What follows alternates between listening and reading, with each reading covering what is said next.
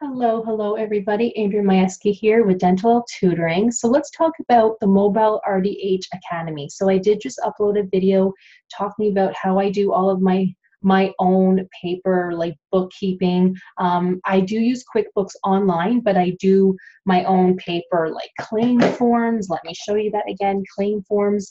I make my own charts, paper-wise, like just to simply save some money. So if you were watching that and saying that sounds awesome, can I have some of those templates? Yes, absolutely. So I do have all of those templates inside this course here. So if you are looking to start your own dental hygiene practice, or you have started but you just feel like you need some more support overall, or you just need people to talk to, you need to know if you're on the right track, this is the course for you because you will have lifetime access to everything. So why not? It took me a while to make this course. So let me just kind of show you guys inside a little bit. So I'm not obviously going to open up any of the files, and you do not have to be in Ontario, by the way, to sign up for this course. It's just when I talk about policies, I'm talking about Ontario because that's where I'm from, but you can use this anywhere because I kind of show you guys how I do like social media, how I do marketing, how I kind of talk to patients, how I book patients, how I do organize things overall. I show you guys my mobile hygiene setup, how I clean everything, how I disinfect everything, how I do the weekly shock system. Like I will literally show you guys everything.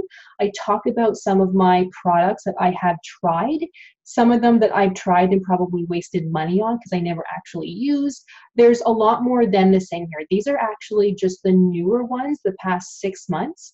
The full course is inside this link here because I started the course on a different platform, and then I'm just kind of slowly switching over to this one.